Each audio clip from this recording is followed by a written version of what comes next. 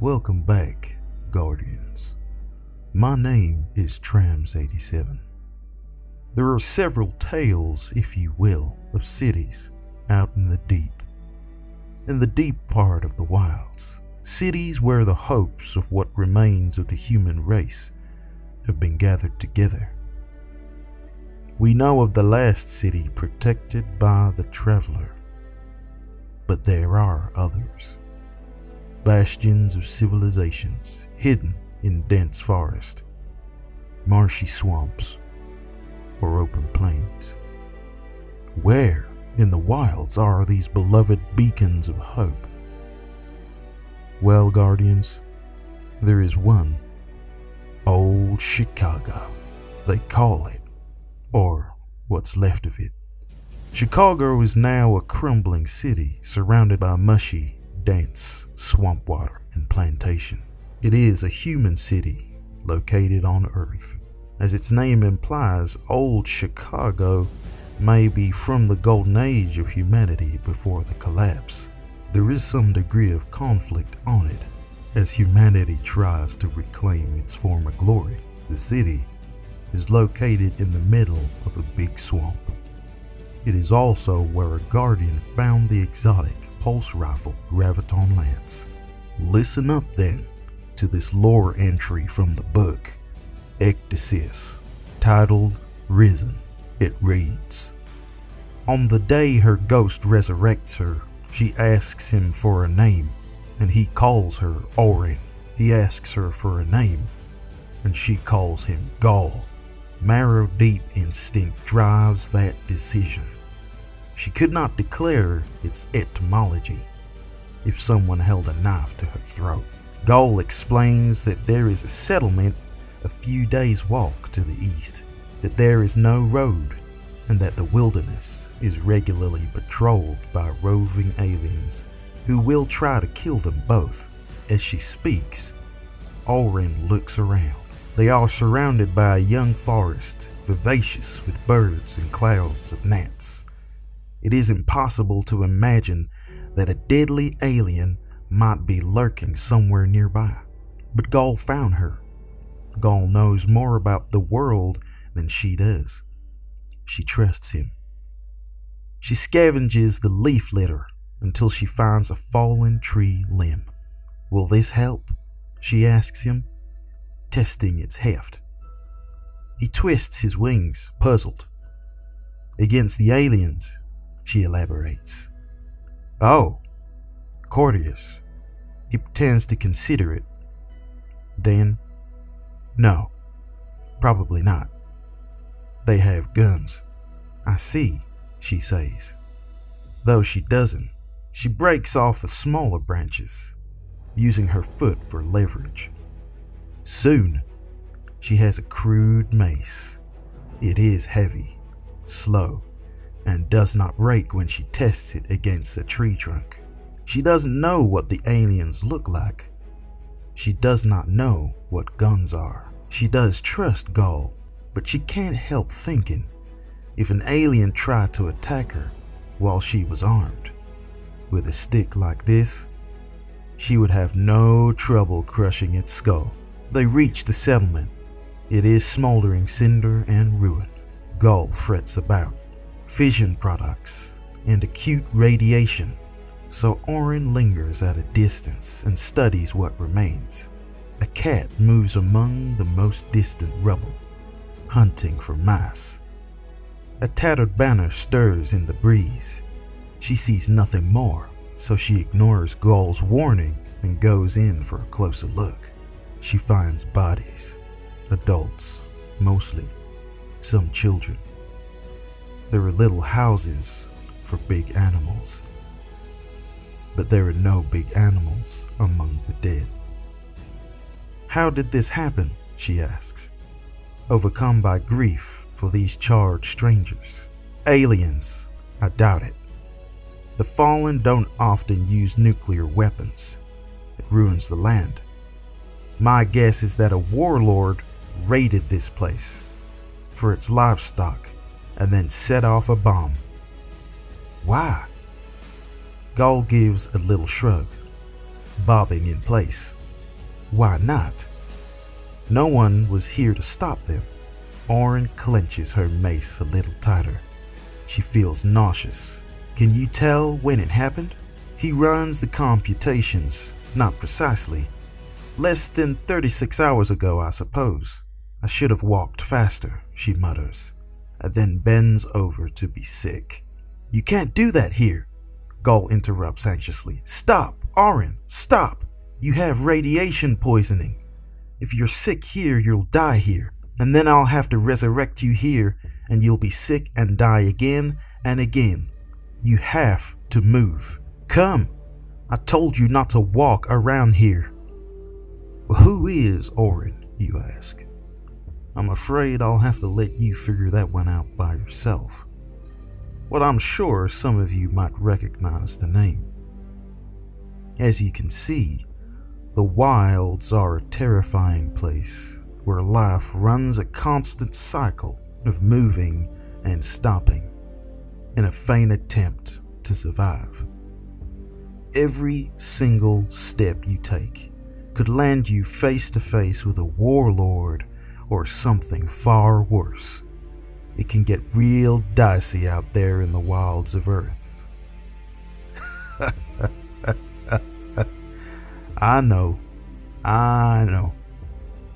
You're here for the good bits, for the juicy information.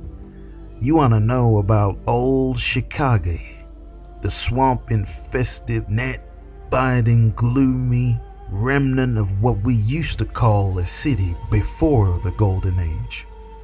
Alright, I'll tell you. Have a listen then to the lore entry from the armor piece Wild Hunt Vestment. It reads, I've studied enemies of the light, and I don't know what lured us to the ruin in old Chicago and killed all those guardians, but I know it was hunting us. The encampment was several days old, formed from a few dirty tents huddled around a handful of unpacked crates and 2 sealed ones. The entrance servitor had dimmed, and foul-smelling liquid spilled from punctures and rutted gnashes in its plating. Tyrion looked the machine over curiously. It was an oddity, this far from the shore, and to be left unprotected was even stranger.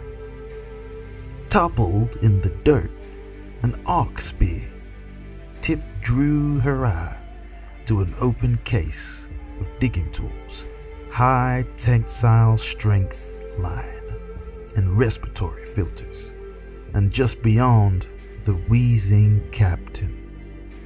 Tyrion scooped the spear from the ground and walked a few short steps to him. What name do you go by?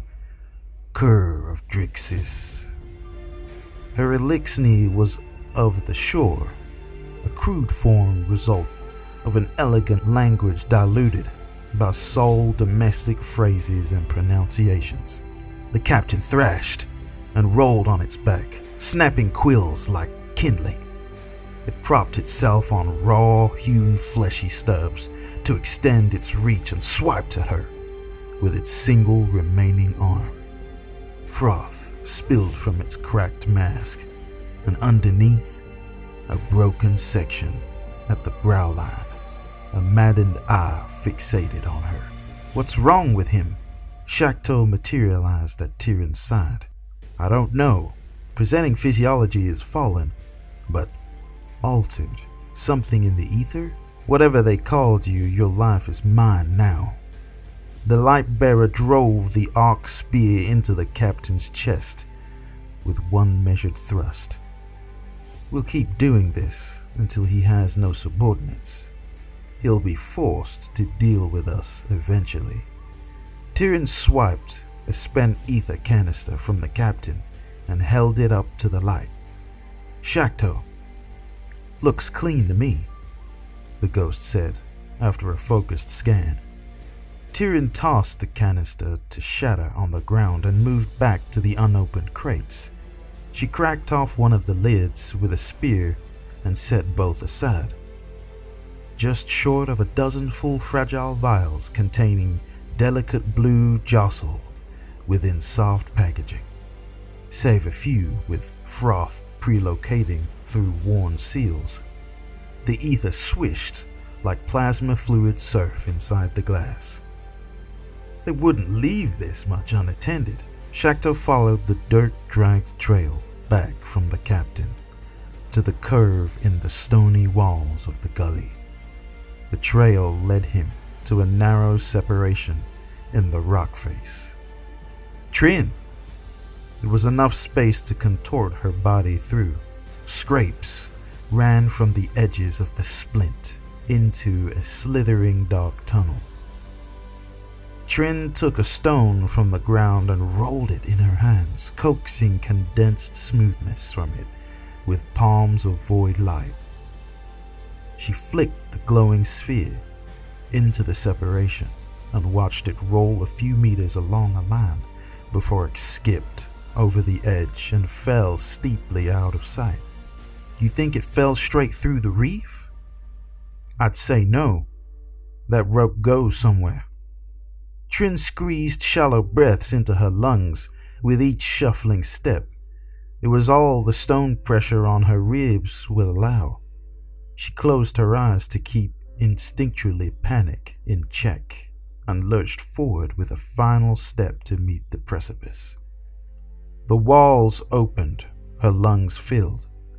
Line dangled beneath her feet. She grabbed the line and tested the solidity of the ground spike holding it in place.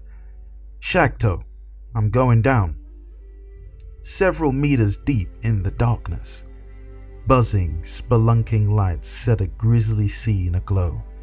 3 vandals, 2 dregs, and a captain lay slain and lifeless, some residual from arc blade cuts.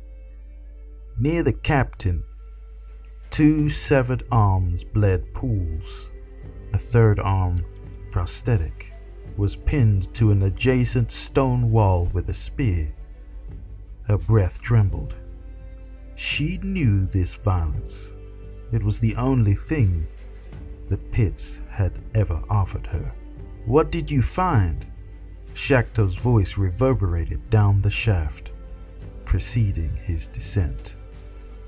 So, here we got a glimpse of old Chicago, of the outskirts. Though it's not much, it would appear something mysterious is going on. But what? I guess we'll have to wait to find out. Until then, I hope you have enjoyed watching and listening to this video. Let me know if you enjoyed my southern drawl. But for now, that's all. Feel free to give this video a like, and feel free to subscribe and hit the bell notification to find out when my next lore video goes live. Remember that no matter what you're going through in life, there is a plan and a purpose for your life. And if I don't see you, Happy New Year. Stay safe and Godspeed.